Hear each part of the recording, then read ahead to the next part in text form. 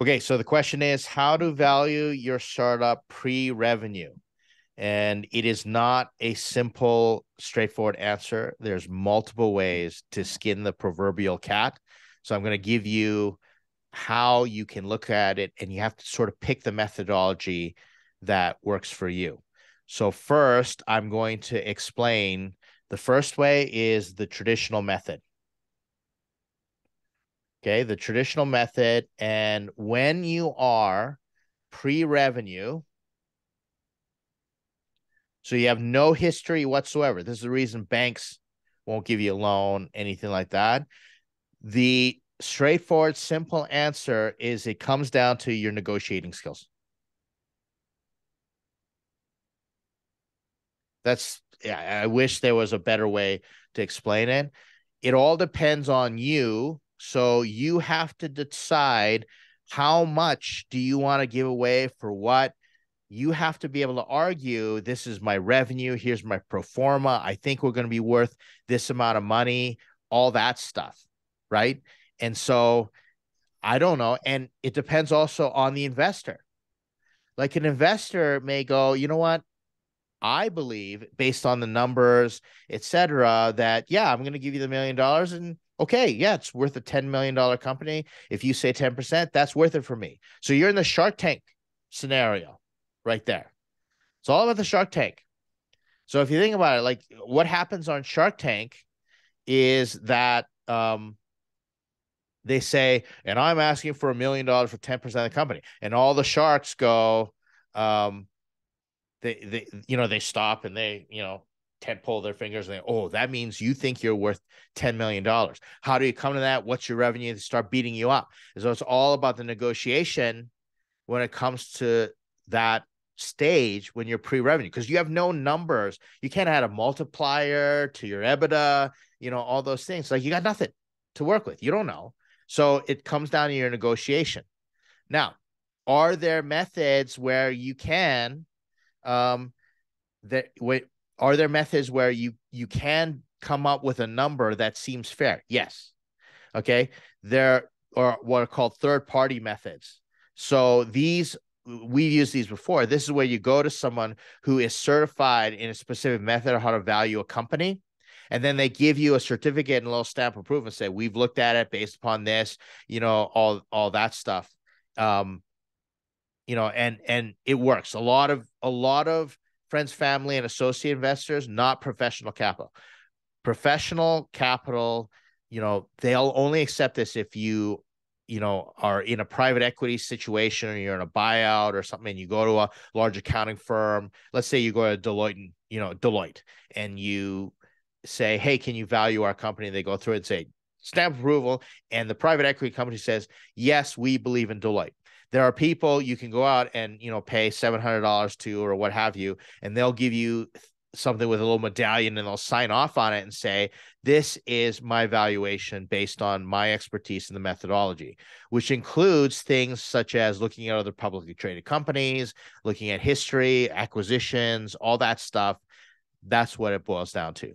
Now, they get better the more information you give them. So we had this one time done, and we gave them the initial pie in the sky, and he evaluated us a certain way. Then we had a year of revenue, and then we did another round of financing.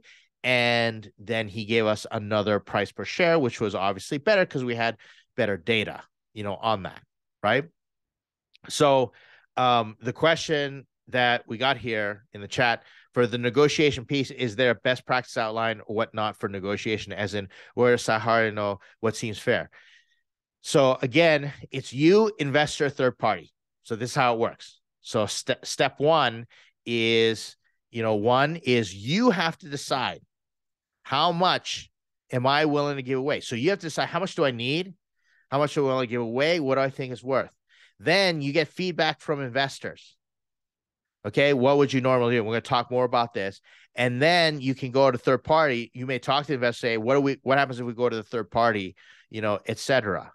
Right? You may be completely out to lunch or what have you. Now, the reason I say go to third party last is you don't necessarily want to spend the money, but some people go to the third party first, but you never know. Now, here's the thing: the third party people and the investors will always tell you that to always tell you that every founder thinks their company is more valuable than it actually is. So get ready for that. So let me give you the methodology in terms of negotiation is that there is always two parts of negotiation. There's the money, and then there's the terms. Pick one. Pick one. You can get the money that you want, but you have to give the investor the terms. You get the terms that you want, then the investor is going to say, well, I'm only going to give you this amount of money. Most of the time, the power comes in the terms. The terms are where the power is. So, for example, you may say, I need $10 million. And they may say, okay, I can write you that check, but I want this. It's what happens on Shark Tank. Shark Tank, they say, okay, I'll give you that money, but I want these terms. And sometimes they're brutal and they'll only give you a certain amount of money and they want to control the terms. Never do a deal on Shark Tank, by the way. Okay. It's not reality, but you get an idea of the mechanics. So if you need $10 million, well, the more money that you need, the more terms you're going to give up. Percentages, pro rata rights, super pro rata rights, board seats, all that stuff.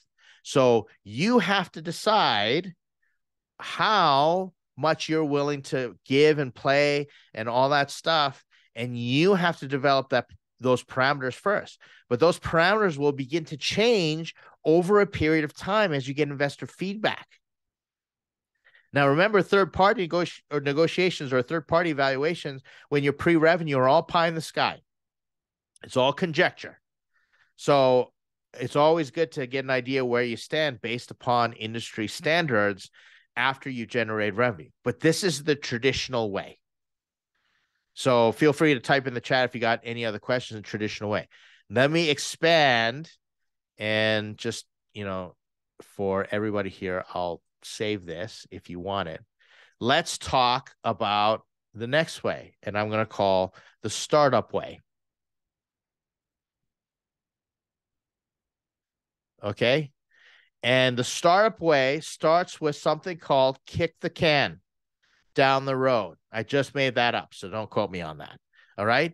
So the startup way is investors have become wise and founders and said, there is no way, a snowball's chance in hell, that a founder knows how to value their company pre-revenue.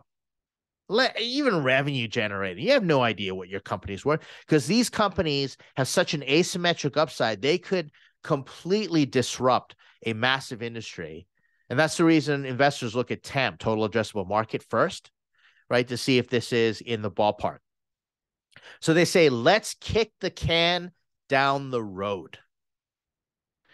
And they kick the can down the road using a version of a convertible. A version of a convertible, which is called a SAFE. SAFE stands for Simple Agreement for Future Equity. So they kick the valuation can down the road. Here's how it works. All right, so founder, we have no idea how much your company is going to be worth. So in the meantime, let's do a convertible note, a convertible debt. I'm going to lend you the money. So I'm going to lend you your 10 million bucks, but I want 8% on that money. And when you raise, based upon that priced round, that is the price that I'm going to get in at either a discount or there's going to be a valuation cap. Okay. So the convertible has got multiple pieces to it. Let me break it down. There's a maturity date. Wait, will you just repeat that last part? So like an investor says they'll lend 10 million for 8%, but okay, so let me slow explain this. Okay, let me break down the pieces. So there's a maturity date, and then what happens is there is either a discount or a valuation cap, discount or cap, or a combination of both, something called most favorable nation, MFN clause, which just basically states, I want the best price that you've given to anybody else, like I reserve that right. Okay, so and then there's interest. So here's how it works. So every convertible note has a maturity date. It says you have 3 years to do something with my money. During that time, okay, you're going to be paying interest on that money. We'll agree to how much interest you're going to pay, et cetera. There's no price round. Shares have not been exchanged. And then what happens at the maturity date, you either pay back the debt or you shut down your company. Or you agree and you renegotiate. Now, let's say during that time, you raise $10 million, you go and raise another $20 million at a priced round, okay? And you value your company at $100 million, right? Then they will get their $10 million converted into shares at either a discount. So say you sell it at $1 per share and they had a 20% discount, they get $10 million in shares at 80 cents a share. Or there's a valuation cap. They say, you know what?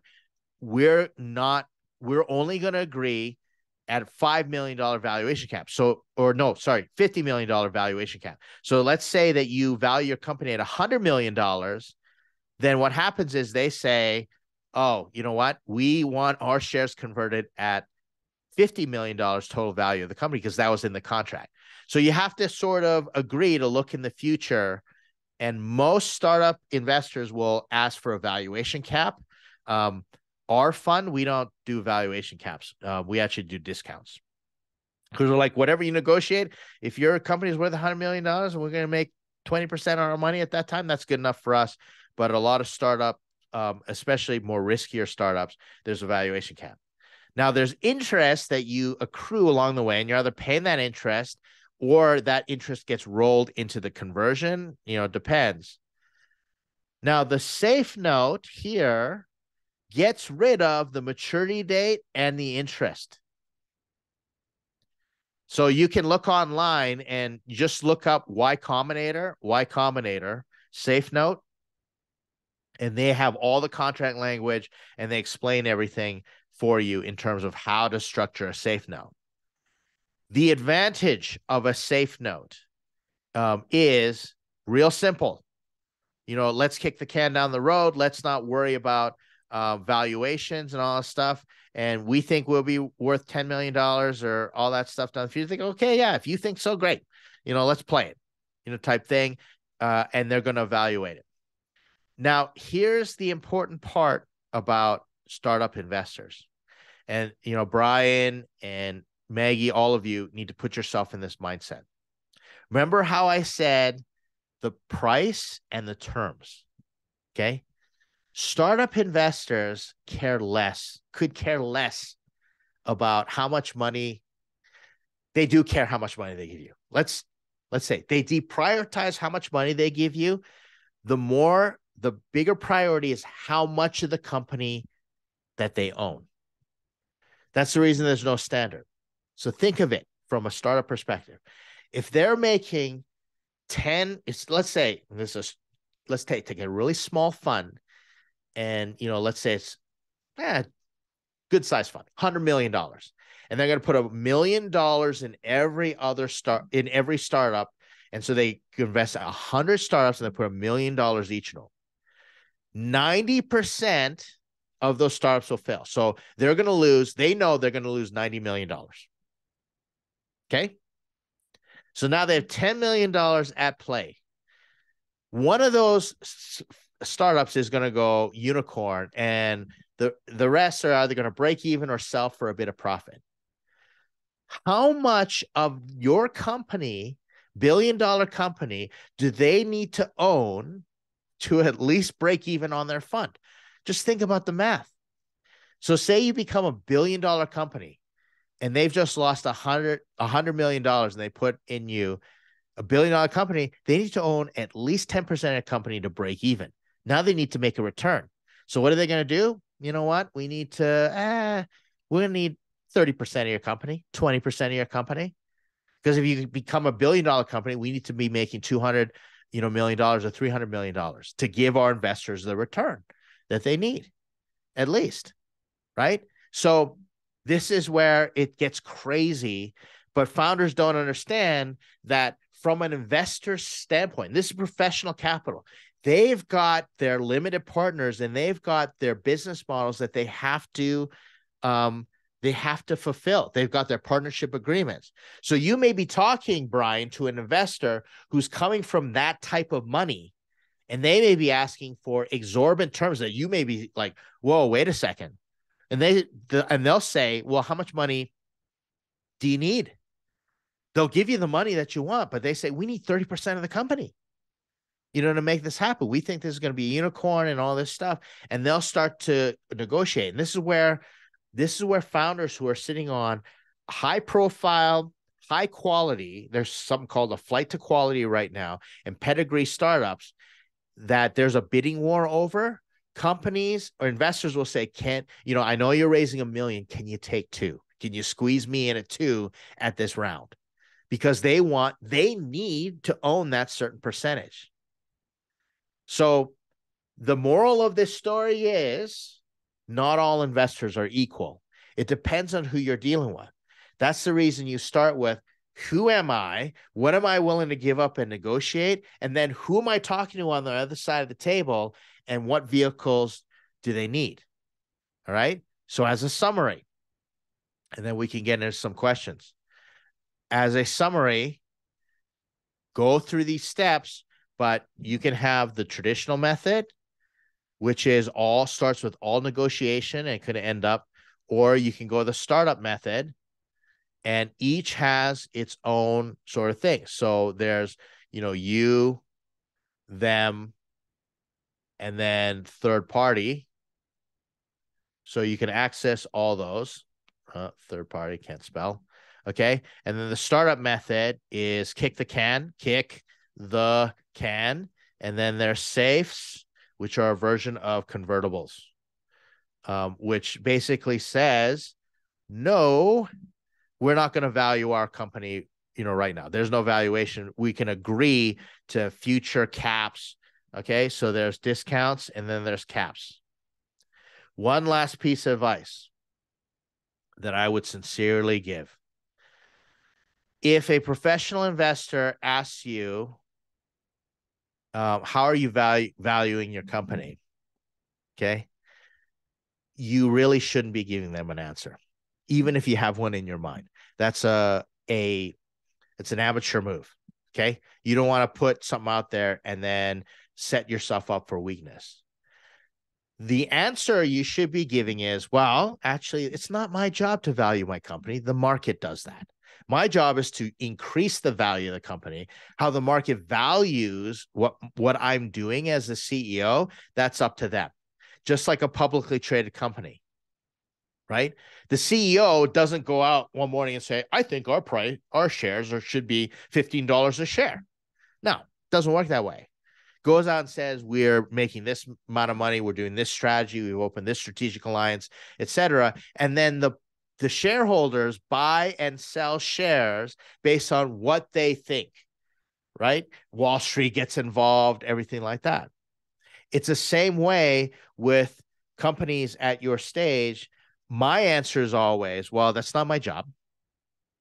But I can tell you that we have investors and they are looking at this price and that price. And our last equity round was at this round, et cetera. And here are all the great milestones we're doing that we're achieving. And any investor worth their salt, we can say, you can look at our plan and you can look at our projections and you can decide. And we're going to go with what we think the best price is. Now, the best price does not always mean the best deal, as we talked about. And here's the other thing. Don't shoot yourself in the foot. If you think you're at $1 a share and someone comes in and blows you out of the water and says, I'll give you $5 a share, think twice, because you get $5 a share and you take all this money in, expectations go up. What if you don't perform? Then you're doing down round and everybody's mad at you. Everybody's mad at you. So what I'd rather do is go in at $1 share or a valuation cap at $5 million and then do it for a certain amount, taking a certain amount of capital. And then my next round of safes, if I take in, I'll do it at a value cap of $7 million. So that automatically sends a signal to all my investors. You got it in early at the right time, going to reward you. I'd rather step it up, take less money, and I'd rather take it in steps. Now, sometimes you get offered a big pile of money and you're like, oh, I really want that dry powder in the war chest, and you take it. I know founders that have done that. And in certain market conditions, yes, I advise take the money, give up the equity, take the money, because money's at a premium right now. And that's the market condition. So back to my last point, when someone says, what's the valuation in your company? Don't answer that question. You only set yourself up for weakness. My answer is, tell them we're going to let the market decide, but here are the indicators and the signals that we're working with. Okay. All right. So, okay, great comment. I've always consider other people's money first. As a bootstrap, I'm inclined to go SBA loan, get a little more development done, thinking, okay, yes. The whole other people's money is so stupid. Like, whoever came up with that term and use other people's money, that's the dumbest thing ever. Okay. Now it's easy to access other people's money for sure. It's easy to lose other people's money and say, no harm, no foul. But I tell you, I've lost copious amounts of investors' money back in the day, and that's not a good feeling whatsoever. And, I have to put my head on my pillow at night. Here's the thing. A lot of startups, they can't afford to bootstrap, even if they could, because the market conditions, they need the money to grow fast. Like, Mike, you go and you have that conversation with that potential strategic partner, and they say, let's do it, and all these things. And now you're scrambling, and all of a sudden, all these restaurants and everybody's coming on board. You know what's going to happen? Somebody else is going to say, Mike's got a really good idea. I heard about this, et cetera. You're going to need money for that growth to stay ahead, so that nobody with $300 million can come eat your lunch. So in certain cases, yes, absolutely. If you have a grow fast, you need to get a certain share of the market like Uber did before you start making money, which is going to be very rare in this case, or you want to protect yourself and you need funding. Yes, go get the money. But at the early stages, taking money in from investors is the most expensive equity you're ever going to sell. So quite frankly, I don't have co-founders anymore because the amount of equity and all the headaches that are done. And I don't like VC money, even though I work with VC money on a daily basis. I don't take VC money into my own startups.